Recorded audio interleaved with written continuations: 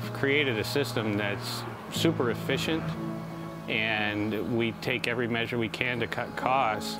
And what that means is that if there's a small disruption, it can have a ripple effect through the whole system, the whole supply. And where we are now isn't a small disruption. This is an extremely large disruption to that system. This pandemic's made us realize one thing. We live in a land of plenty. But there's a food chain that is just as important to us as our military is. It wasn't easy at first because no one really knew what this virus is all about. There was a point where everybody was a lot of uncertainty what was going to happen. The stores started buying a lot of fruit, but then when the schools went out, we knew we were going to miss that market. 30% of the national supply of dairy products goes to food service. You've got to harvest every day, and you got to do something with it. We really didn't see it coming. We thought that this COVID-19 would really just put a stop to everything. To see it literally going down the drain it's devastating. It's like asking these processing facilities who are making Ford trucks tomorrow to retool to make Priuses. This is a problem. You know that you know better than a bunch of government bureaucrats, so thank you. We can't let it take over our lives.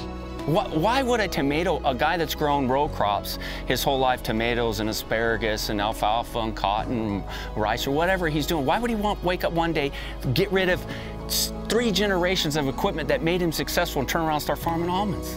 Anybody ever asked that question? During the COVID-19 issues and problems that everybody had, they wouldn't be able to eat. I know there were times at stores when there was no toilet paper, you see no eggs, you would see no produce on the stands, and we continued to work, and the people that work for us continued to work, stayed on the job to help feed America.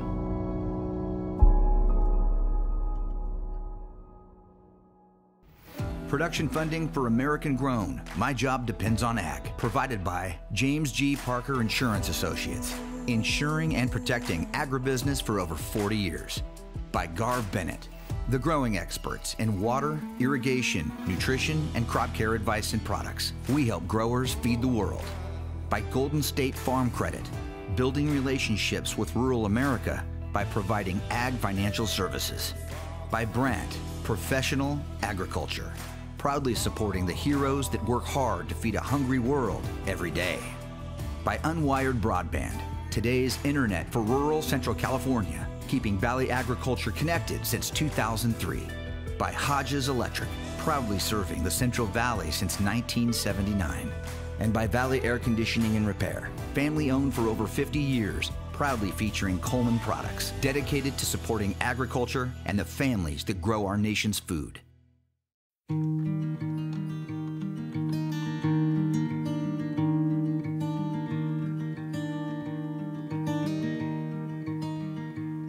I came to tell you tonight that I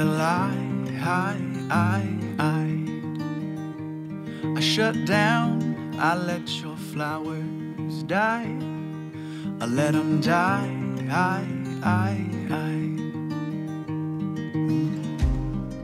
So in this situation, it was an abrupt stop to, in many cases, half of the supply having nowhere to go. We've shut down restaurants, we've shut down schools, we've shut down so much of the food service side of things where a lot of this product is destined to go that now it doesn't have a home. And that's created some situations where we've had to dump certain items or plow under existing fields. And it makes it extremely difficult for a farmer to make an informed decision about what's going to happen 6 months from now. There's a lot of risk in what we do financially and otherwise, but so if you've got, we'll take a farmer, for example, who planted 1,000 acres of whatever, lettuce, and has had to disc under half of it because of this situation. And now he's got that financial investment that he may or may not owe money to a bank for, that he didn't get it back. And now he's got to make a planning decision that may be 120 to 180 days out from now. And the type of uncertainty that comes with that is almost impossible to predict at this point. But I am here. Now I agree your sympathy should be a shallow as my words. And I can see how your red blood beats more than I. Try to make an analogy like this. We have two kinds of way we eat in America. We eat at home or you eat out. And over a long period of time, Americans no longer really eat supper at home like we used to. We've gone out to eat. And so agriculture adapted over time to accommodate Americans and the world for that matter. Civilized nations, a lot of people eat out. We're a fast-paced society, there's nothing wrong with that. But the log jam and the issues with animal right now is you have a whole industry geared to providing products to your hotels and your casinos and restaurant industry in bulk size products. You don't go into your average grocery store and find 50 pounds of bacon. They don't even have the shelf accommodations in the refrigeration size for somebody to go buy 50 pounds of bacon. You don't see 25 pounds of butter. These are the problems. There's kind of a domino effect that happens when any sort of major disruption like this happens. So, for example, someone who is raising animals needs someone to farm the feed for those animals. And now, again, if I go back to the planning decisions of these people, how many animals are going to be in that supply chain 6 months from now? And what should we plant today to make sure that there's enough feed? It really starts to get a little fuzzy about how and why and what anybody should do. Forgive me, I hope you understand.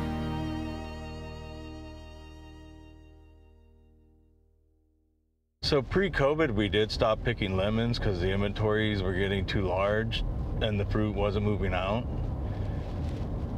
Then once the COVID hit, lemons and the other citrus commodities really took off and demand increased.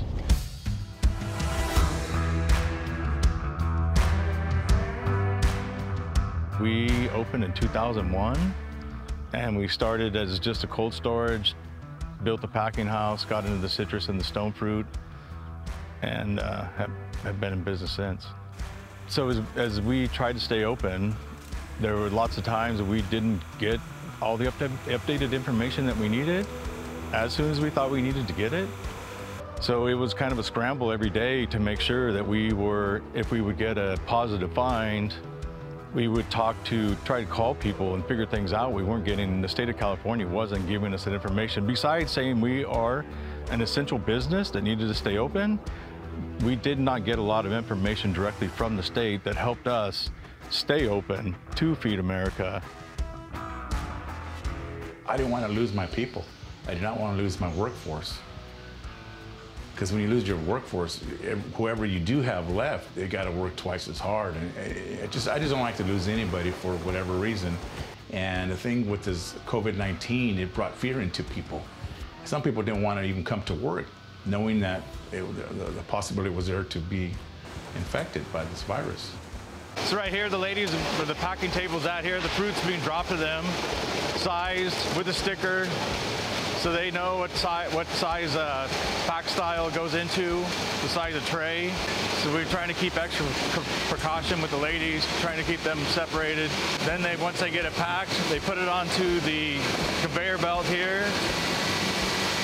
The full box line goes in and then comes around over here to our quality control area where the ladies are weighing their boxes, checking for imperfections.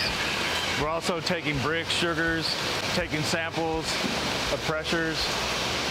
And then from there, the boxes would come around, go over here to the palletizing station, where our palletizers would stack by size. And then after that, the boxes would get strapped and corner boarded. We put our G10 stickers on there and our pallet tag. So once the forklift drivers bring it off the line, the fruit comes over here, where they get the G10 stickers put on the side of the box. designates the grower's information, the day, lot number. So pre-COVID, the citrus markets were down. There wasn't a lot of demand for the citrus items, which includes the lemons, the navels. Even the mandarins had slowed down in sales. And once COVID hit, we were at very high demand. We had to hire more employees, get more fruit picked out of the field, and spend more hours at the packing house to get things done. If you look at the news daily, all you hear is bad news. And that's one thing I do not like to hear is people putting fear into my workers. I just tell them it's all in God's hands. God's in control. We're not.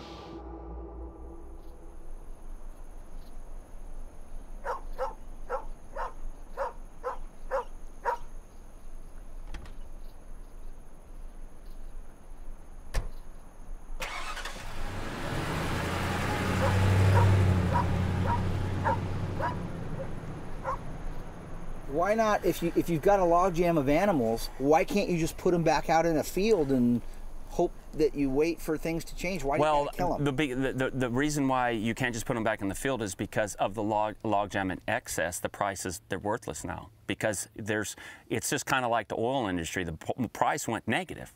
Price went negative virtually because there's no more capacity to put it. All the tanks are filled. So if you're holding on to a product, it becomes almost worthless because there's virtually no need for it. So now you're gonna have to spend money to feed an animal that you can't afford anymore. And sometimes size is a problem. The animals are harvested at certain sizes, and you can't just keep getting them bigger and bigger. The whole process is very interesting. We've got very efficient at what we do and how we do it. But something like COVID is kind of the unintended consequences of and it's not a bad thing. We all eat out and everything, but there's this two sides of agriculture that I don't know if people really expected the wholesale issue with animals to be affected like this. I certainly didn't. People ask, well, why can't we take that food and supply it and give it to food banks? Well, the farmer has a choice of either cutting his loss and disking it under. If you're going to donate it to a food bank, who's going to pay the farmer to harvest it, to package it, to then you talk about the logistics of transportation from the farm, trucking, packing costs, and all these things. So it was cheaper for the farmer to cut his loss and actually put a disc in the field and disc it under. We saw the same thing in the dairy industry. People weren't buying dairy products. They were more interested in buying sanitizer and toilet paper. And so what happened was the dairy farmer also you can't store it, so they were, dumping, millions of gallons of milk, every day. Some of my family owns a restaurant locally. If they apply for the Paycheck Protection Program, they can get money from the federal government to keep their employees' income up, right? They can write them paychecks. Well, the state of California and our county is telling them that they can't open the doors to their establishment. But within the next 8 to 10 weeks, somehow they have to figure out how to re-employ these people, but they can't open the doors to their business. So you've got the federal government incentivizing keeping people employed, but then you've got the state and local government here not allowing you to get your business back up and running. And on top of that, some of the employees are actually making more money on unemployment. Therefore, it's a disincentive for them to even want to go back to work.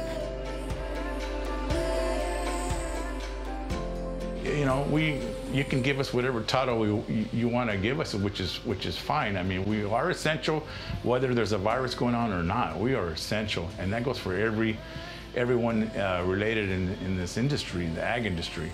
Because, like I said, we feed the world. We're not heroes, okay? We're not heroes.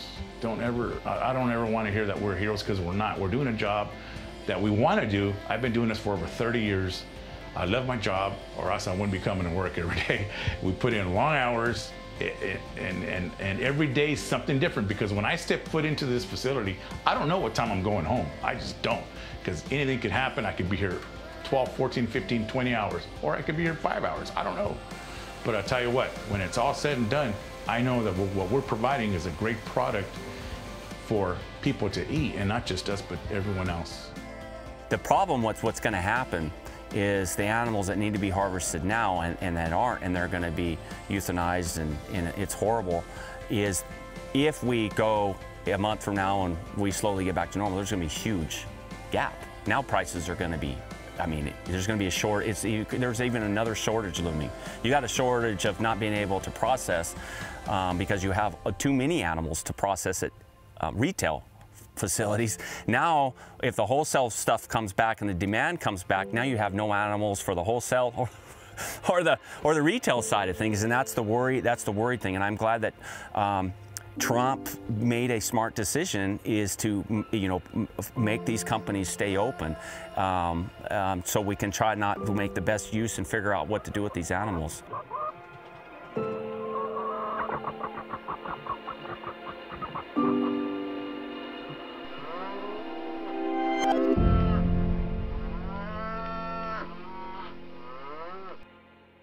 So here's the branch where we're currently picking the yellow peaches, and we will get out here and see some of the fruit being picked. So since the reopening and stores starting to really get back to more normal, I guess, per se business, they still haven't been very consistent. It's week to week. Guys don't want to run ads. They're having a difficult time just keeping demand, keeping track of demand and how things have been going.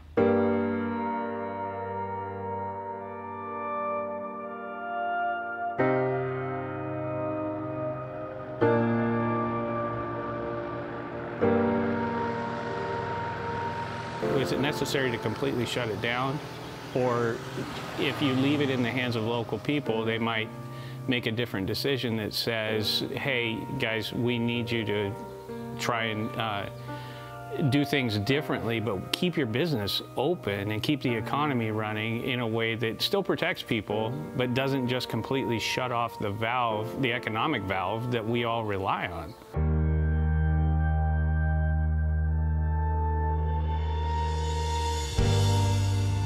Kind of like the Great Depression era. I'll use this as an example. My grandparents, when I got older, I kind of thought, well, why are you guys canning food? Why are you guys always growing a garden for?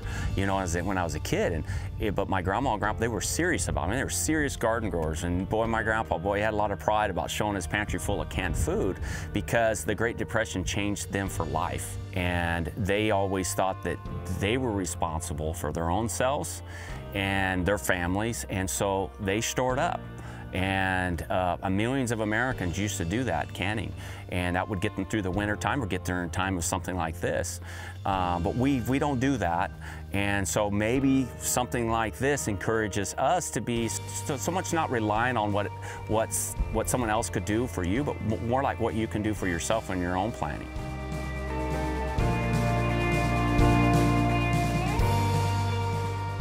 Now that we're all, not just the people that are working here, but the people, when, say for instance, when you go shopping, we're all starting to get used to wearing our mask.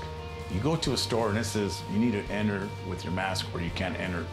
I see it's not an issue anymore as it was at the beginning, because a lot of people don't want to be told what to do, especially when they're on their own time. And I think for the next time we have a wave of a bad virus, I think people could be more adjusted. They're going to be more prepared. They're not going to have as much fear in them, and they'll be able to overcome it. Now, this virus, we could all get it someday. We don't know. We don't know, but we can't let it take over our lives. And that's what we have to keep from happening, is it taking over our lives. I know a lot of people were stuck at home because of their jobs, and I feel sorry for those people, and God take care of them. But in this ag industry, we have to feed not just this country, but the world.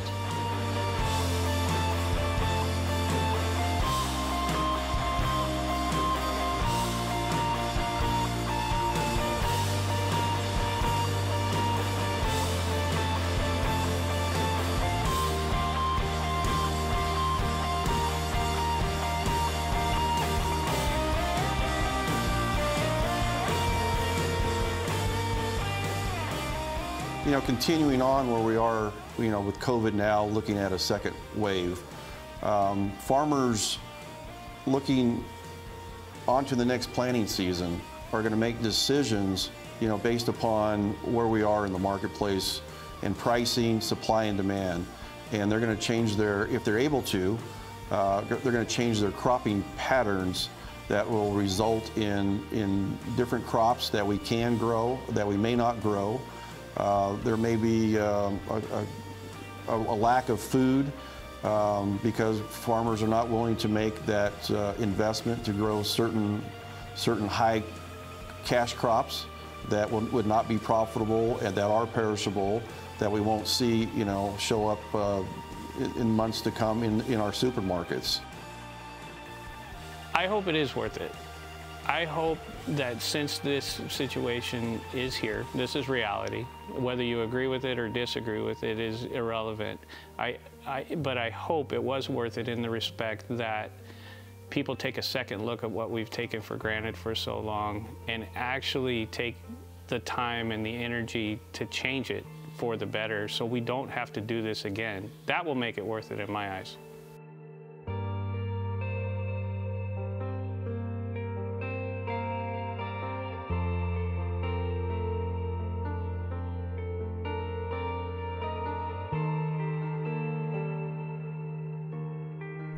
You know, I think at the core, I think we've just become such an affluent country, and we've never had to worry, especially our generation, of anything remotely like this.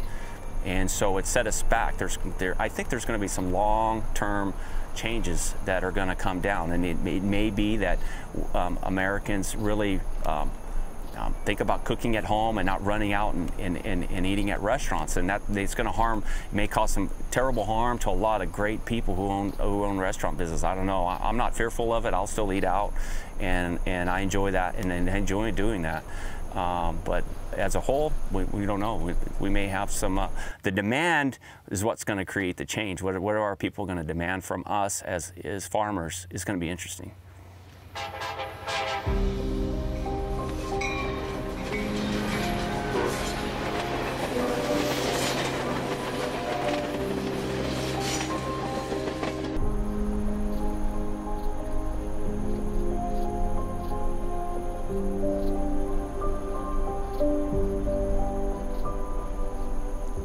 Yeah, you're going to see farmers growing different crops that have a longer shelf life.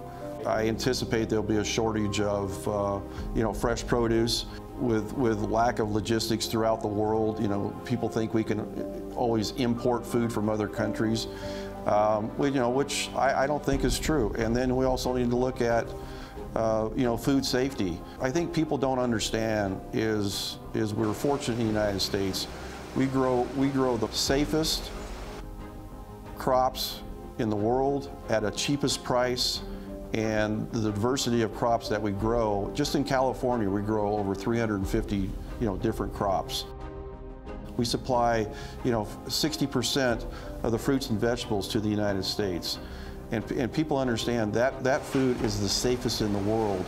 You know, I don't really want my food to be imported from a third world country from a dictator who doesn't like us. I think we can all remember back when, the oil embargo and OPEC and we were all waiting in lines to get gas. Depending upon what our license plate was, we could, get gas on, Monday, Wednesday, and Friday, and other folks could do on Tuesday, Thursday, and Saturday.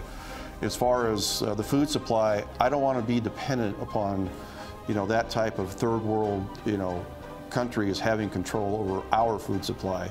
That's why American agriculture and supporting the American farmer in today's environment is now more important than ever before.